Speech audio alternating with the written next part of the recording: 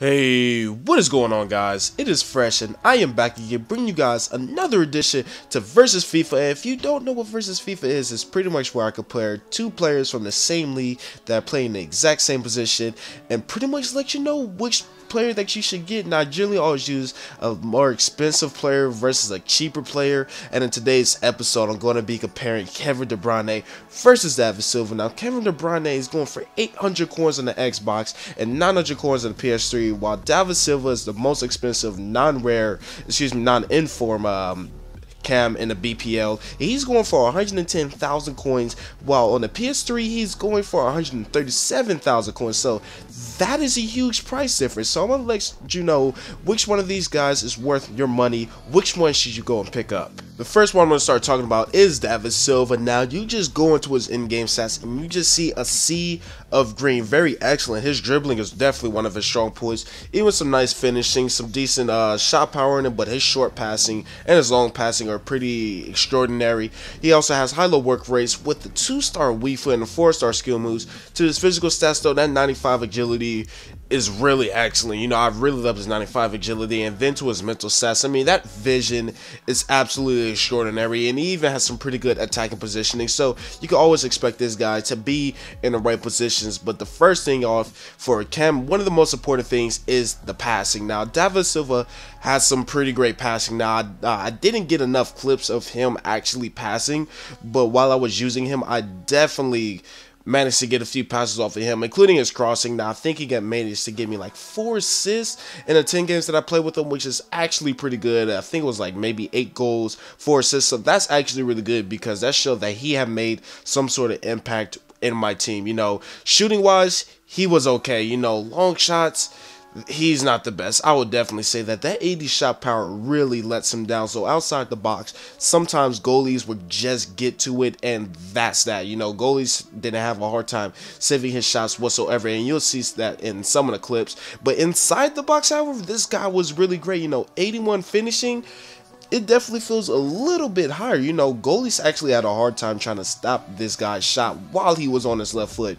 And overall, I mean, inside the box, he is good. He's one of those cams that, like, you can't rely on him to shoot too much, but if he is inside the box, then you can expect him to finish. But outside the box, honestly, don't expect him to finish. His shot power is too low, and honestly, a lot of goalies just get to it beforehand and makes his shot null and void. Now, this guy also has some very excellent dribbling. Dribbling is just one of this guy's main key points. I mean, he has 88 dribbling on the card, I believe, and that is absolutely insane. And on the pics, you can definitely feel that 91 ball control, I believe like 87 dribbling. And his agility, though, his agility makes everything so much better. This guy is 5'7" with 95 agility, so turning with him definitely isn't that hard. He is extremely good at dribbling, so it's very easy for you to weave in and out of those defenders. Now, one big con with this guy, honestly, is his 2-star weak foot.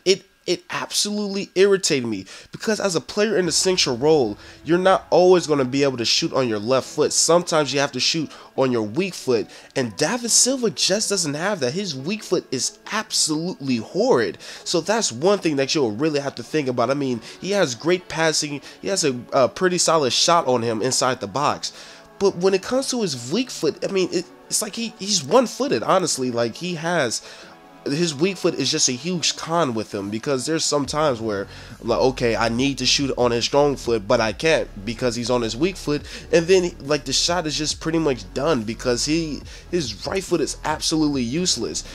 And honestly, I just don't feel the rating for him. You know, normally when you get an 88 rated player, you're expecting that player to feel like an 88 rated player, but he just didn't feel like that for me. But nevertheless, this is David Silva. Now, moving on to the next person, it is going to be Kevin De Bruyne. Now, when you look at this guy's in-game stats, you don't see any dark green like David Silva. However, you notice that every stat that needs to be green is green, except the penalties, which is at 79, but that doesn't matter too much. I mean, Passing stats, they're all in the green. Shooting stats, they're all in the green. I mean, I love his 87 long shots. So he has some really great skill stats. He also has 5-star weak foot and 4-star skill moves with a high medium work rate, which means he's always going to be in position. 83 sprint speed, 75 acceleration, which is actually pretty decent, and the 75 strength really helps him out, and I will talk about that later. And also 82 attacking positioning and 80 vision, which also play a key role in this guy's car stats. Now, in the game, this guy made a huge difference. Now, David Silva did make a difference, but this guy made a huge difference. Now, first off, his free kicks. That was a very excellent free kick. You know, I had multiple opportunities with David Silva to take free kicks, but they didn't go in. They were completely off target. It actually kind of irritated me because I'm like, really, you know, like the driven free kicks didn't work. The over the wall free kicks didn't work. I don't know, man. David Silva's free kicks were just nothing compared to the Bruyne's free kicks. And not only that, I mean, that goal right there was made after the pass. I mean, that just kind of shows you what type of damage this guy can really do. I mean, on the pitch, his shooting is extraordinary. I mean, seriously, on the pitch, this guy plays way better than what his stats say. I mean, shooting wise, he is very excellent. Finishing, he finishes everything. Left foot, right foot, it does not matter. And that's one thing that sets him and David Silva apart. Because the fact, like, he can make shots like this. If I were to try that with David Silva, I would have absolutely no chance in trying to make that, because he just doesn't have the shot power. But Kevin De Bruyne, that 84 shot power really does make a difference. And I mean, just look at this volley right here. That was just spectacular. What a beautiful volley. I mean, he makes shots like that for days. I mean, inside the box, outside the box, left foot, right foot, it does not matter. And when it comes to passing too, this guy is very excellent when it comes to passing. Now, he's not on David Silva's level, just David Silva's passes are just a little bit better. But however, because of the fact that he has 5-star weak foot, it doesn't matter which foot you are using to take the pass with. I mean, his passes are very excellent, and honestly, you could count on every one of them. Over the top through balls, crosses, short passes, it does not matter. This guy will make some beautiful passes for you, and that's one thing that I absolutely loved about this guy. Dribbling wise, he is great. Not as great as David Silva because he doesn't have that agility, but his dribbling is really excellent. You know, it's good enough for you to count on. And I mean, I absolutely love dribbling with this guy because I've never had a hard time trying to get in and out of defenders, and that's one thing that I definitely did like about him. And he has strength too. 75 strength for a cam is really great because he is not just getting bullied off the ball. You know, really great sprint speed on him as well. You know, once he hits that top speed, he does very excellent. Overall, De Bruyne is one of those excellent cams. For his price, I mean, can you really say no to him? But now let's go ahead and compare these two. Now, for Kevin De Bruyne, I'm going to have to give this guy a 5 out of 5 for both rating and value, because I mean, for 800 coins, I mean, the value that you get out of this guy is absolutely amazing.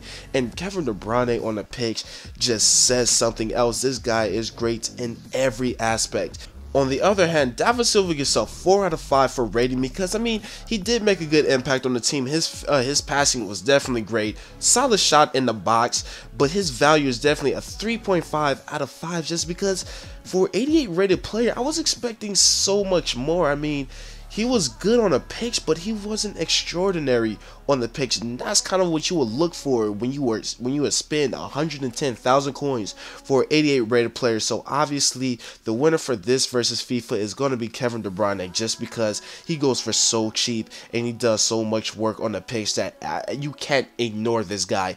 Honestly, this is my #1 pick for BPO cam, and he is worth every penny, so definitely try him out. I mean, he is very cheap, so even if you don't like him, you're not losing too many coins. But overall, this is the winner. Let me know down in the comments below who I should do next in versus FIFA, and I hope you guys enjoyed the episode. This is Fresh. I am out. Thanks for watching. Peace.